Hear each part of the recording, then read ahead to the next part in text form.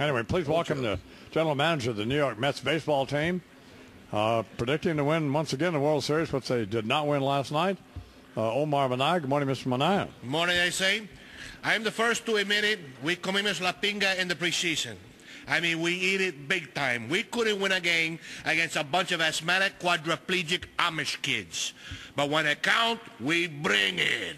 Which is why last night at the Minaya family Seder, when we got to the why is this night different from every other night part of the 4 questions, I answered, because we tell Tony La Russa to suck it.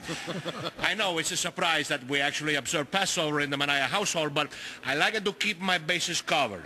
And besides, I was always a big fan of Sandy Koufax. This year at the Minaya Seder, we had matzo ball soup, cuchifritos, bichel steamis, mofongo, calf's brains, beef tongue, plantains, and a nice piece brisket. Janho Park came by, helped me make the gefilte fish. And by the way, I haven't seen the dog since he left, but all in all, it was a beautiful evening. We set an extra place at the table, not for Elijah, but for Pedro Martinez, because, you know, there's about as much a chance of him showing up this year.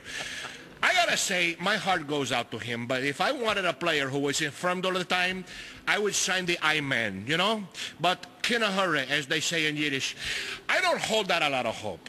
But anyway, with the grace of God and Glavin's arm holds out, we got another shot at October, and that's all I care. Because I don't mind telling you, it's a lot of pressure.